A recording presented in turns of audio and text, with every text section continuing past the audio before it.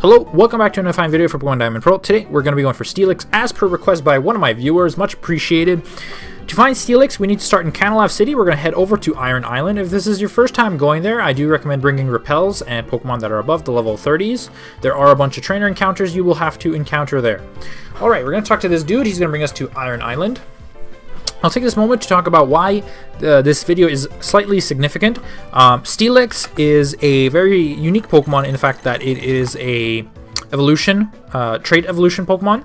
What I mean by that is it needs to be traded as an Onix while holding a metal coat to another game for it to evolve into Steelix. Now, why do that when you can find one in the wild? And this is why I'm going to be showing you why you can, or how you can find it.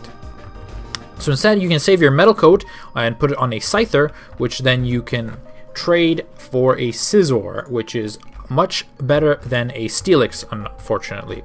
So we're gonna head over here, and I've already cleared through this area, which you can explore and collect some items in if that is what you are into in this game.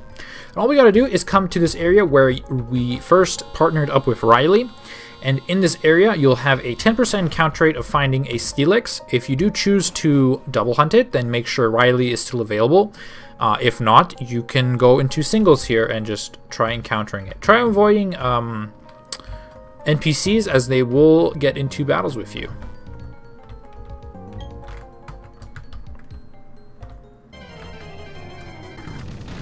And there we go, second encounter Steelix. So if you do want to shiny hunt a Steelix, this is a very good place to do so. I believe you can actually repel trick it to a certain point. I'm not too confident in that answer actually. Let me take a quick look as I have this separate page open. So if you do decide to, you can actually repel trick it with a level 34 Pokemon. And you'll be eliminating basically, let's see, if I had to quickly do the math, you'll be basically eliminating 50% of the encounters, so it'll even out to about 20% if I had to guess.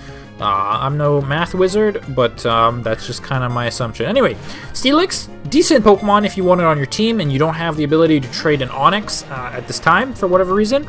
You can find one here, level 34, perfect level. You can level up as your own. Kind of slow, kind of a difficult Pokemon to really use on a team, but a lot of people have used it to great potentials.